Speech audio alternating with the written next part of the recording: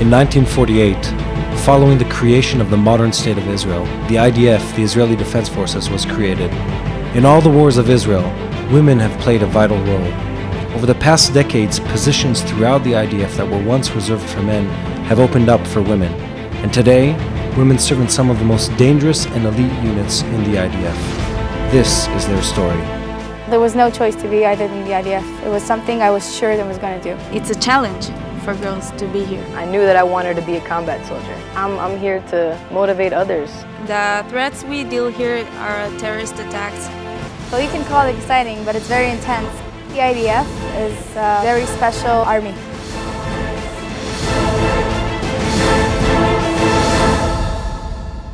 I'm Jewish. This is Jewish state. It's my duty. My name is Laadan Ben-Ami. I am a commander of one of the operation centers here in Gaza Strip of the observation girls that look across the border. My name is Carmel. I'm a deputy company commander in the Karakal battalion. I'm 23 years old from Haifa, Israel. I have more than 50 soldiers that are under my command, and I live here on a daily basis. This is my job. The Karakal battalion is a mixed unit. We serve most of our time in the west border. Well, we sit here across the border. We have high observation posts across the Israeli-Gaza border. We have specific missions where we watch to see movements of different things throughout the desert. We use very special techs inside the field, Gaza Strip and Israel, in order to prevent any terror attacks or anything that's going to come towards the border and attack soldiers or any Israeli citizens across the line or in Israel. Every company has its part of the border, and we defend it. We have several types of missions. We do stakeouts. We send stakeouts like 3 to 4 a week to make sure none of these things happen. No one crosses the border. No one tries to smuggle goods. No one tries to harm Israel as a state.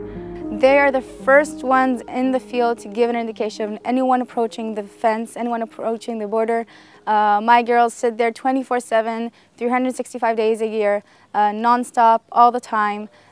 We do our job through the day, through the night. You know, they can't take their eyes off the screens. They sit down and they do their job very, very, very intensively and very well. I'm also head of the radio operations in the unit and in the company itself. So anything that has to do with the radio itself, I'm in charge of that. So if anything happens, I speak to the war room and the war room speaks to me, and then I delegate that to the deputy company commander, which is Carmel. When I joined the IDF, first thing, like most of the girls here, I want to prove myself to myself and to others. I think that Karakal unit is the best for girls, for combat soldier girls. When I first came to Israel, I knew that I wanted to be a combat soldier. I wanted to do the hardest thing possible. I thought it was going to be super challenging because there's guys in this unit, it's supposed to be hard. Honestly, I felt like I was better than the guys here. We're in the west border of Israel. This is Egypt, called like the Negev area.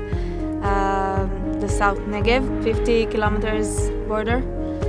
In the beginning, I was a light machine gun handler, and I would carry all the weight on my shoulder. It's a challenge for girls to be here. When they see strong women that are able and capable to do everything, they feel comfortable and motivated to join the unit. I think they are better than the men because they have like this thing that they need to prove themselves all the time. I think we just take things more personal, so sometimes it's interrupting, but most of the time it's better because when something is personal and it means to me, I do it better.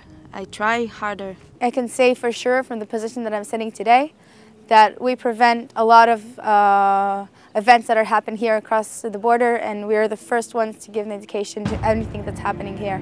So this border, it's not quiet at all. We have action all the time. I think it's the border with the most action in Israel now. So the threats we deal here are terrorist attacks and smuggling and criminals. I sleep outside most of the nights because we see some stuff or people who come near the border from the Egypt side. So when we see them and when we find them, we do everything and we set our powers to stop them. Well, you can call it exciting, but it's very intense. During the war this summer, I had a few girls that were sitting here, you know, they took all the bases back, they took all the soldiers outside because they didn't want to leave these bases with soldiers because there were a lot of stuff that was going to happen, and so they took everyone back. The only girls that didn't move, no matter what, are my soldiers. We stayed here on this ground, in this operation center. We had soldiers patrolling around our base, so nothing would happen to us, and they stayed here. They slept in between our posts inside the observation center, and you know, sometimes it looks like Avatar. You know, you see all these screens and all these people like using these computers, but when you come inside and you see what's happening and you see our forces going inside of Gaza and doing and being in the houses that you see every day and seeing attacks and, you know, preventing really big events that happen here. We're talking about terror tunnels, we're talking about terror attacks across our soldiers. Everything that happened here across the summer. These girls were sitting on these screens, they saw everything. All the videos that you see on the internet is their cameras. You see it live. I think the IDF is a very special army in the world because there's a lot of positions that are open to men and women today that weren't open before. Women are serving front row. We don't sit behind desks and just, you know, bring coffee. We do the job every day, day-to-day base, and as I said before, it's the most fulfilling job in the world. Being a lookout in a Gaza Strip is sitting on the screens 24 hours a day, 4 hours every shift, 7 days a week, 360 days a year. I would do it again.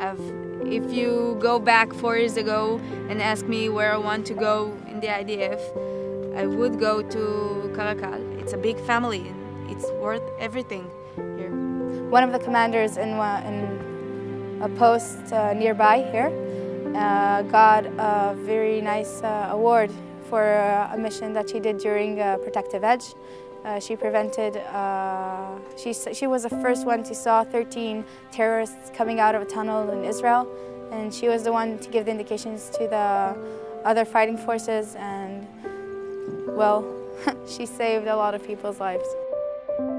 I'm here to motivate others. I felt motivated to come here, and I feel like that's my job, to motivate other people to protect their country. This is my country.